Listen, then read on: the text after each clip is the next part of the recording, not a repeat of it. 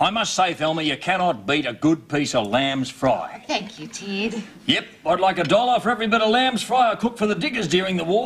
Before or after they ate it? Watch it, boy.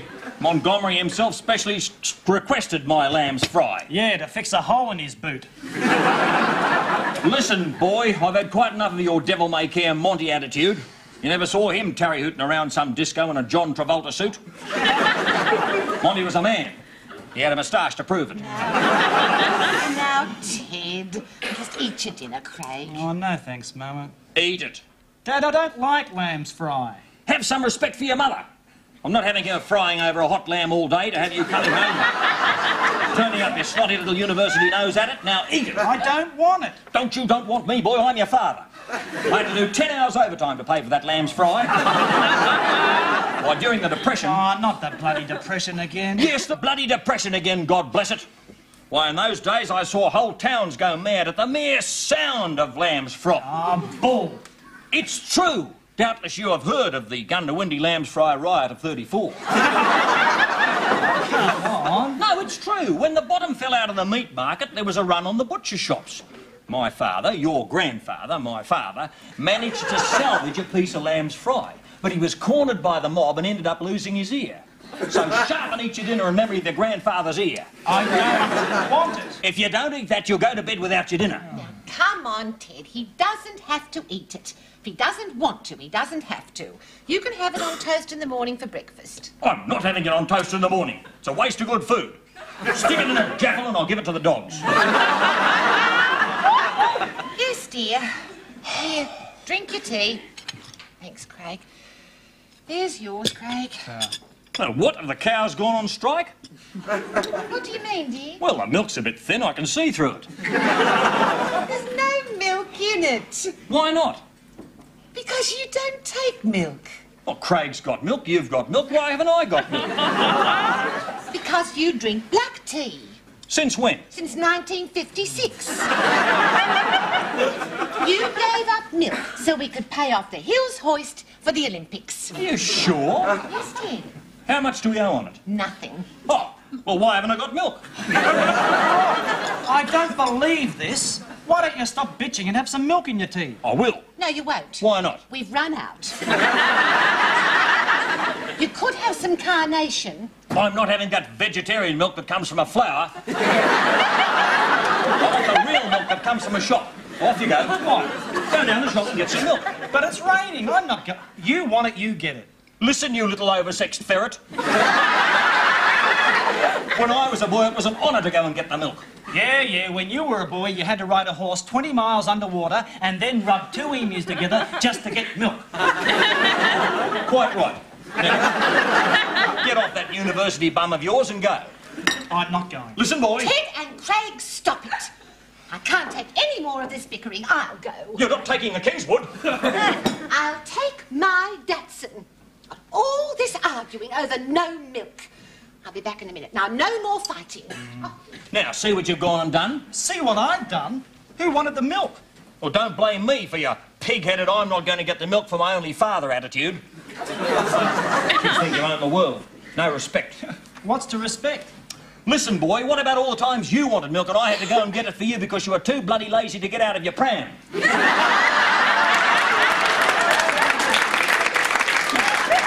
I was only a baby. How can I push my own pram down to the shop? That'd be right.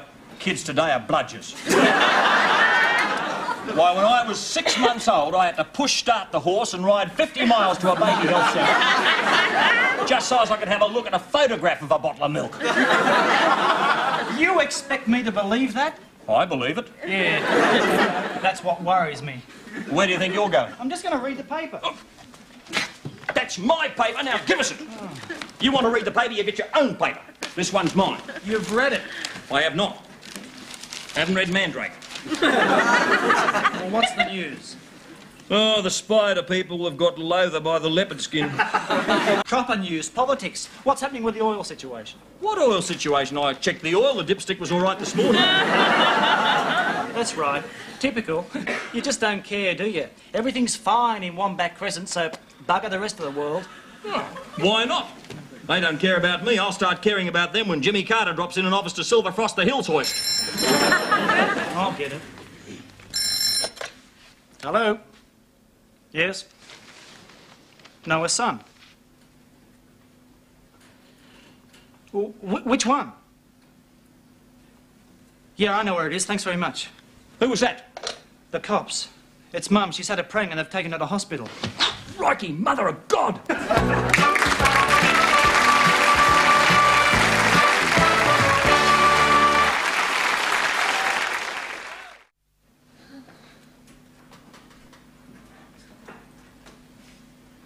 Oh.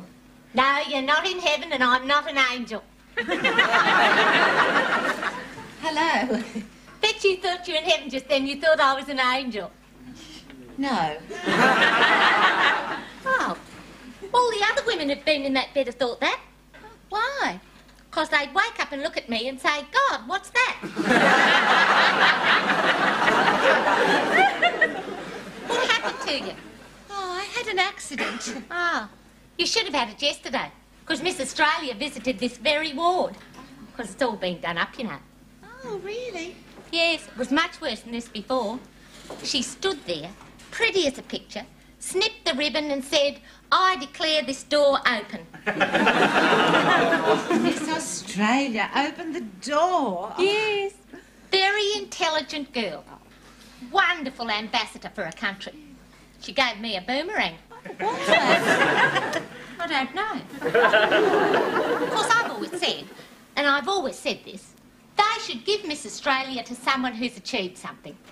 Someone who's done something for the country as a whole. Yeah, I suppose you're right. Who were you thinking of? Sarah Lee. Miss Australia, Sarah Lee. Of course. It's got a ring to it. Because charm runs in the family. I've always liked her mother. Who? Peggy Lee? No. Margaret Fulton. Margaret Fulton, Sarah Lee's mother? Well, I never knew that. Well. Just a minute. They've got different names. Yes. Well, I think young Sarah had a rather unfortunate marriage. Oh, that's why she turned to cheesecake. Yes. Young girls today. Marriage, divorce, another marriage, another divorce.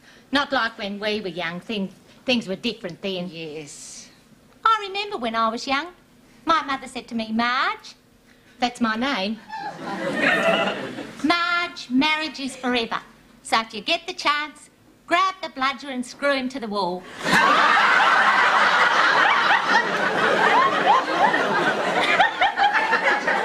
Was that your husband in here last night? Yes. Ah, well, never mind. Good marriage, is it? As good as can be expected under the circumstances. He's an animal, is he? Who, Ted? No. Oh, they're all animals. My Wally's an animal. A real animal. What does he do? He's a concert violinist. Brute of a man. That boy who was in here last night, the one who was calling you Mum, was he your son, was he? Yes. Oh, he's a fine figure of a boy. Not like my Graham. Very sensitive boy. Designs lovely frocks. He's a dress designer, is he? A butcher. But his heart's in fashion. Wally says I spoil him, but I don't know. You only have him once, don't you? Yes. Thank God. Hello, Mum. Greta, dear. Hello, and Bruno. Hello, Mrs. B. Here. Oh, Bruno. Gorgeous. Oh. I got you nighty, Mum, and the bed jacket and those other things and some fruit. Thank you, dear. How are you, Ted? Got your newspaper, Phil. Oh, thank you. Don't chuck it away. I haven't read Mandrake yet. What did the doctor say? Apparently I'm resting comfortably. They get the x-rays back this morning. What, they X-ray? Me? Well, I know that woman, but what bits? Animal. I don't know which bits. Well, you're all right, aren't you? I don't know, Ted. The doctor hasn't told me how I feel yet. How's my Datsun feeling? Not too good, Mum. It wasn't responding to treatment, so we shot it. You shot it? You shot an injured car? Oh, I don't understand. It's a write-off, woman. Oh, what am I going to do now? I don't know. Walk, I suppose. Animal. Craig! Where's Craig? I wasn't there this morning to wake him up. Ted, you have left him in bed. Who's going to get his breakfast? Who is going to iron his shirts? Don't worry, Mum. Craig is all right. He's staying the night at a mate's place. Mate? Huh. I know where he is. He's shacked up with one of them gloom-faced folk-singing university Sheilas. Well, maybe she'll iron his shirt. Iron his shirt, she'll probably smoke it. What about you, Ted? Oh, don't worry about me. I'll just go on starving. Doesn't matter. I mean, while you're tarry-hooting around here wearing out my Medibank card, having photographs taken of your legs, I'll be starving. When are you coming back to get my brekkie? Animal. Listen, you. Ted, if you brought the Primus and some eggs and some bread, I'm sure the hospital wouldn't mind if I made you breakfast. No, stop it. Don't be ridiculous. You just lie here and get better. Bruno and I will move in and look after Dad. Hey? Won't we, Bruno? Oh, yeah, I'd really love that. And it won't be for long. Who knows? You might be out by lunchtime. I'm not having spaghetti for breakfast. Greta, that's very generous. Isn't that generous of Greta and Bruno, Ted? Yeah. Oh, Greta, the chops are in the freezer, the eggs are in the fridge. Mum, I can manage. Oh, I just thought of one other thing. What?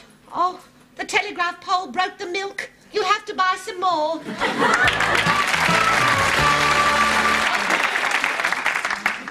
Stop drawing on my paper. I'm doing the crossword puzzle. It's my crossword puzzle.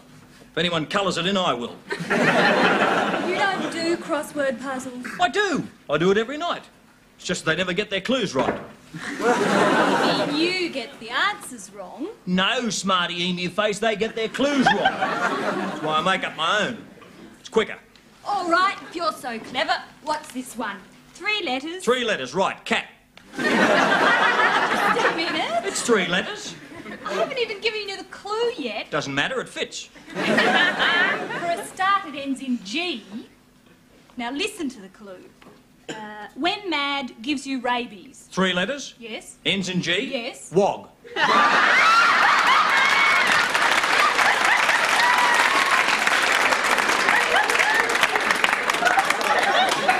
You rang? What do you want? I just made you cocoa.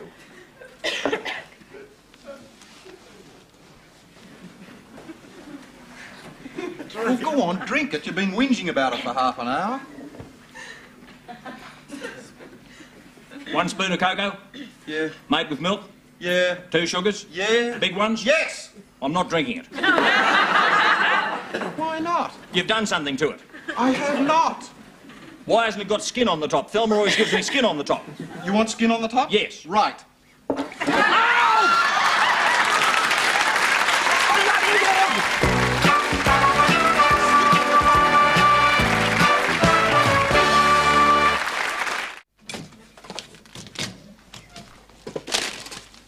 Hey! Iron that, will you? Please? What? Say please. Please. Please, darling daughter of mine. Please, darling daughter of mine. Please, darling daughter of mine, will you kindly iron my shirt? Now listen. Say it. Please, darling daughter of mine, will you kindly iron that shirt? Iron it yourself.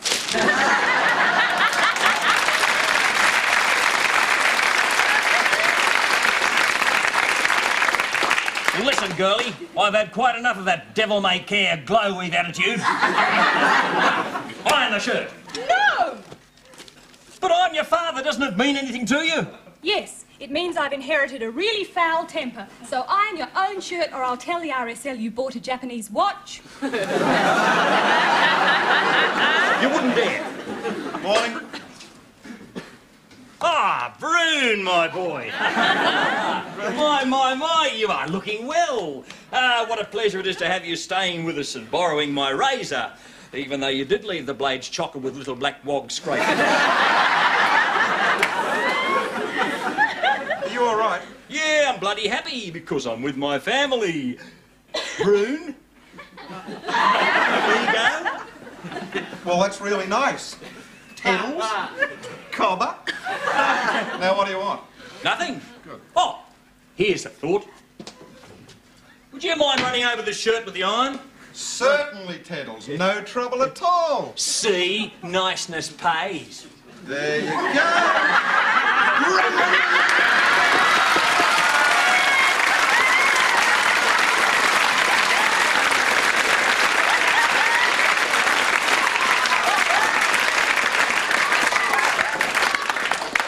I'm afraid it's not real good because my feet weren't very hot. Listen, you twisted little Grasby groupie. What's the matter with you? Are you totally useless? Can't you iron your own shirt? Of course I can iron my shirt, it's just that I'm too busy. Busy doing what? Busy trying to eat my breakfast. Where is my brekkie? In the box marked Kellogg's. Not eating that. What sort of brekkie is that for a man? It's good enough for Tony Rafferty. Look what happened to him. One bowl of that and he still hasn't stopped running.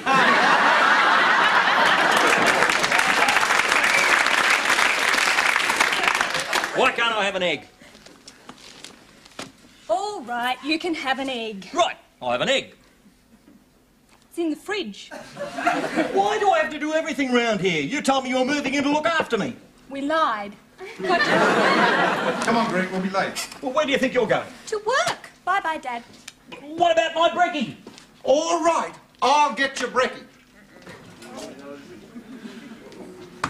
Catch.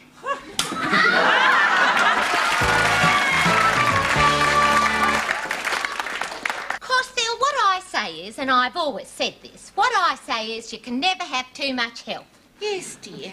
Where would we be without our health? We'd be dead, Thelma. And then what would we do all day? Too much, very true. Of course it's true, that's why I always say it. And another thing that I found frighteningly true, and I'm sure that you'll appreciate the frightening truth of it when I say it. What? Young girls today just don't know, do they? Now, isn't that frightening? Oh, terrifying. What don't they know? Everything. Not like when we were girls. They get it so easy these days. How? Well, for a start, your modern doctor has warm hands. In our day, they were freezing. Talk about your brass doctors. Who is your doctor? Dr. Mark Temple. Oh, gorgeous man. Hasn't he got the most handsome hands? If I could marry those hands, I'd drop the animal like a hot spud. Tell me, Phil, what were you before you were married? Very happy, thank you. Oh, Ted, what a lovely surprise. How are you feeling, Phil? Oh, I feel wonderful. Good. Get up, let's go home. But Ted, why? Because I'm hungry. Come on, let's go. Ted, the doctor says I have to rest. Why? You haven't been doing anything. What have you done to your shirt? Oh, this. Oh, the wog left that mark with his foot.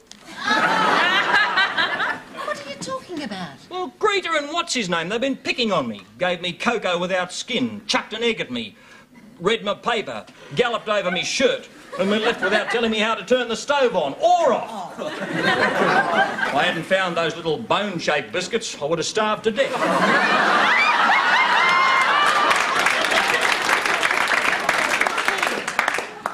Those biscuits are not fit for human consumption. I know. I rang Arnott's and got into them. You didn't. Too right I did. Listen, Mr. Sayo, I said. I want compensation or I'm going to come round there and blow the parrot off the side of all your bums. What did they say? Totally ignored me. Just kept saying at the third stroke it'll be 10:37. There's something very strange going on over at Arnott's, Phil. Ted, you ate the dog's biscuits. Animal. Who is she, Thelma? That's Marge. She's my friend. Tell her to pull her head in. Marge, this is the Ted I was telling you about. How do you do? Yeah. Her husband's a concert violinist. He's away on tour. He's a very lucky man. What's that? What's that? End of visiting hours. You have to go now, Ted. Why? Oh, because they're bringing the lunch round. Lunch? Move over, Thelma. The husband's place is beside his wife. Animal.